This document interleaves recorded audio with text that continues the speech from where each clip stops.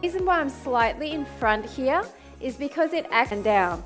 So we're coming up, then 2 little pulses and down. Forward with a pointed toe, sweeping back and behind with a flexed foot, and come down. So I want you to draw up, and your knee is going to rotate, knee and toe.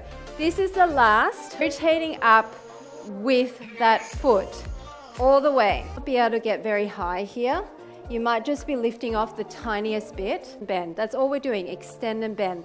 Now if this is too much and you enough to feel that outer thigh, and then on the way down, once again, imagine in, but make sure your hips are still stacked. Up, up, in.